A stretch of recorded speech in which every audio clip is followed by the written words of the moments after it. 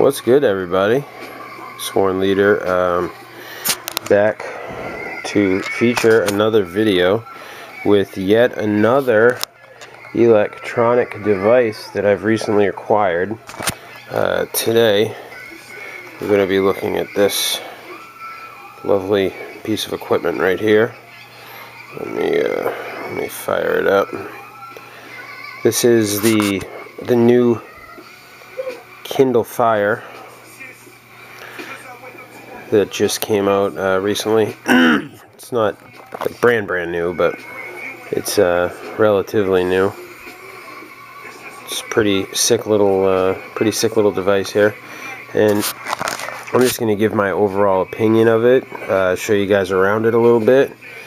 And this is the home screen. When you turn it on, like you just saw, I'll turn it off and turn it back on again so you guys can see. The power button is down here on the bottom. I don't know if you can see it all that well. Just a little power button there.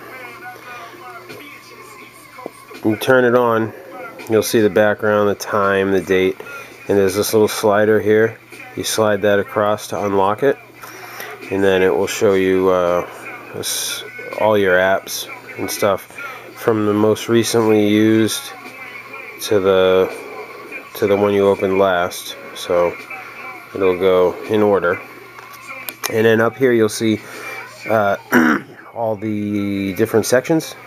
The newsstand is where you can buy books, magazines, things like that, and then it will have like your library, your books, your music, video, docs, apps, and the web browser.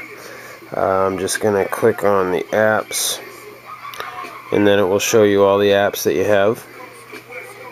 And then up here in the right hand corner is the store, so you can go in here and it will load the app store, and you can search the app store by tapping there, and then the full screen keyboard, the on-screen keyboard will come up and flip sideways and everything, just like every other tablet-like device.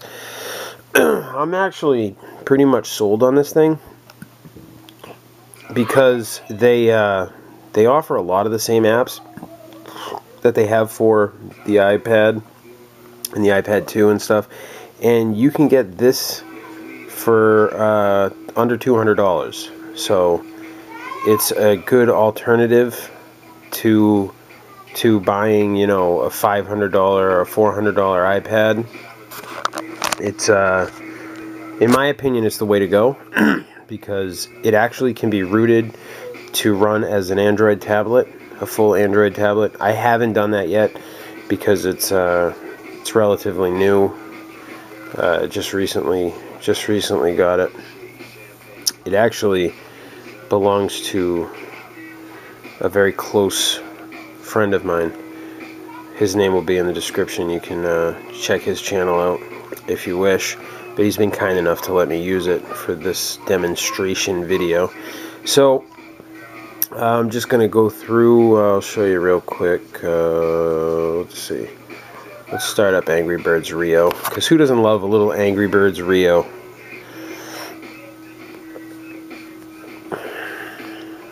One thing I'm impressed with about this, aside from the speakers, the sound is ridiculous,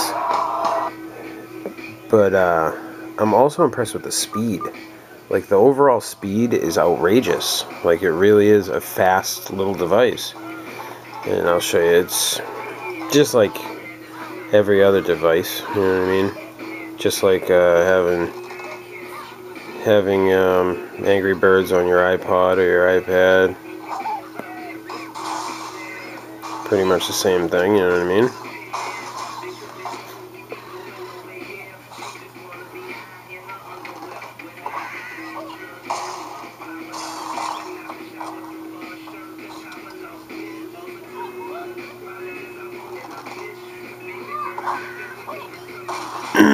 And Rio does cost money, but the original Angry Birds, you can get the ad version completely free.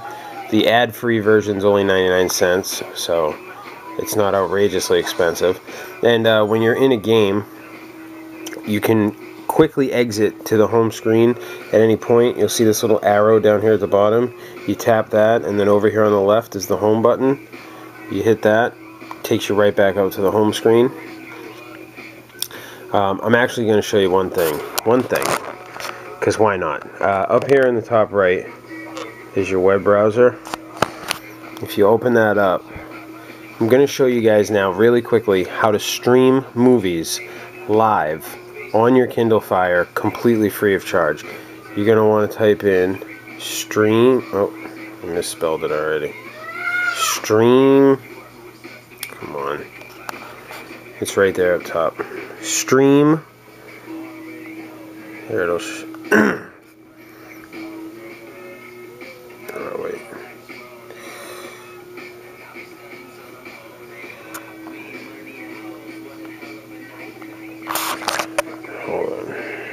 Hold on. Hold the phone.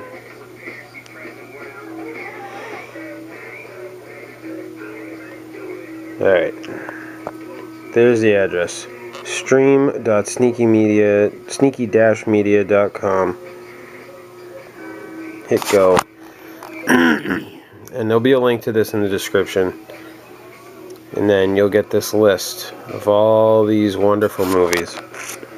Now, we'll do Hangover Part 2. You zoom in and put 2 fingers on the screen and move apart like that, and it will zoom in.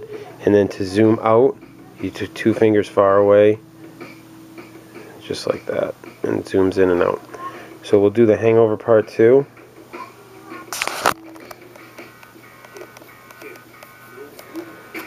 And then you'll see it will open up. There'll be a big red arrow in the middle. You tap that. Come on. And it will change to a green arrow. Tap the green arrow. Come on. And then it will load the video.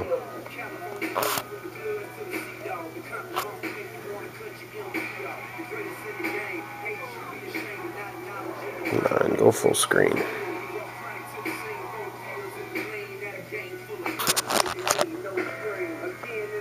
Trying to get it to go full screen. Sometimes it takes a minute. Alright, there we go.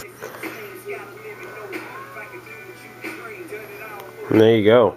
Now I am streaming The Hangover Part 2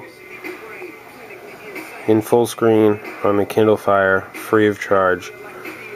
Thanks to stream.sneaky-media.com. I'll fast forward a little bit.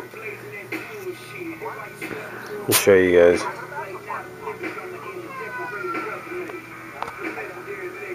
See that?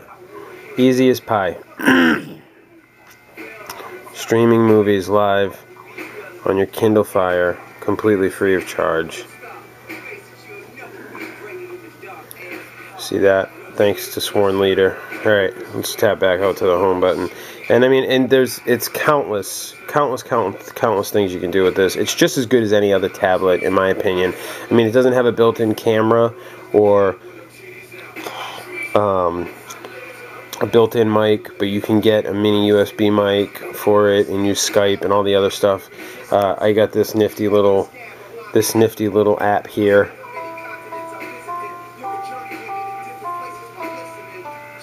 On-screen piano, which I thought was pretty cool. I mean, it's pointless, but it's pretty cool.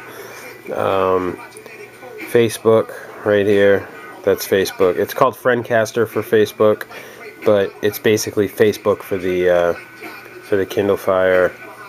New York Times. You can go through. If you download the New York Times, come on.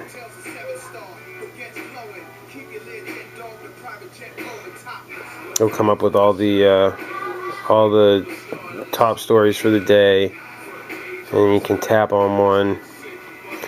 This is actually better if you do it the long way, and then you go from page to page, and you can read through the articles, and it updates every morning. You get the paper for that day basically, and you can go through and read all of the top articles of the day. I mean, it's basically sick. And you can download ebooks. If you like reading, you can download ebooks. It's pretty much glare free for the most part. It's a nice little device, so I recommend you grab one up. $200, can't go wrong. You can do basically everything you could do. I mean, the functionality is obviously limited when compared to the iPad, because the iPad offers things that this doesn't, obviously, but in the end, for the money you spend on it, it is well worth the purchase. Really cool device. Go out and grab one. Subscribe, like, comment, rate, friend me, whatever you want to do. Visit sneaky-media.com for all your media needs, movies, music, ISOs, games, the whole nine, and sneaky-codes.tk for all your PSP homebrew hacks, everything like that. Trying to get away from the PSP a little bit, trying to branch out. I'm going to make some more videos regarding the Kindle Fire, more videos regarding the Nintendo 3DS, anything tech related that I think you guys would benefit from. I'm going to try and get down like that. So yeah, that's about it for today. Kindle Fire, SwoRNLeaDejZ, signing out.